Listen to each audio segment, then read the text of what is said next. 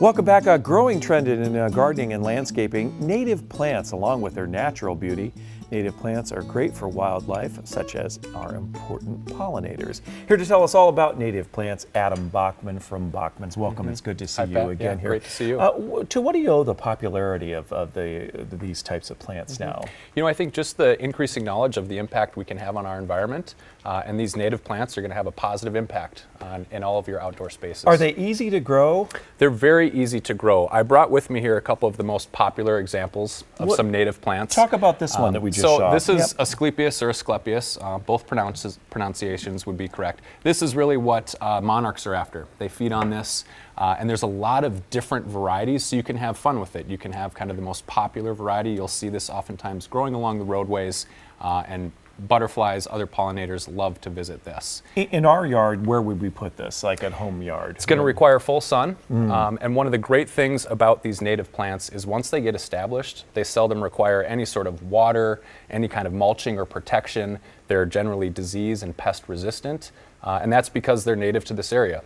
They're kind of the toughest of the tough, and they can put up so just kind of cut the them most back, neglect. Cut them back, and they'll come right back again. These are all in perennials. The spring. What do you have next to you? So coneflower. This is kind of fun because you can sort of see kind of the progression as it's about to bloom here, as it's in bloom, and then as it sort of is reaching the end. And again, these native plants oftentimes are providing pollen, nectar, seeds for all types of wildlife in the area. So I like to let these kind of go until they reach this kind of ending point here. Can you mix them with other types of plants in the yard? Does that work? I would generally recommend that. I have some native plants in my yard that are mixed in with some of the more popular landscape varieties, and it's interesting because the native plants really require no attention, and I do see pests and other unsightly things on some of the more popular items that are beautiful, but don't have that kind of natural resistance that these will. So because these are native, they're more resistant to all of the other predator types of pests and bugs. Yep. And they often have deep roots too, so they're great for erosion control and can help with some water runoff as well. Now we're getting to a season, the growing season. I want to talk about it, but we get to the state fair and we think, oh yeah, it is the end of summer. Is this a good time to get these things in the ground then? It is. We still have a great selection of all the different varieties in the stores.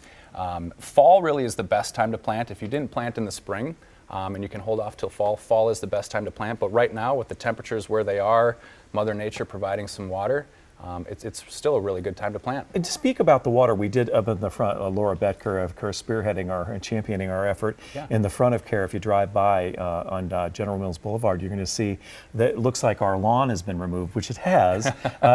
Do you have to irrigate? Do you have to water? So you know, it's a good idea.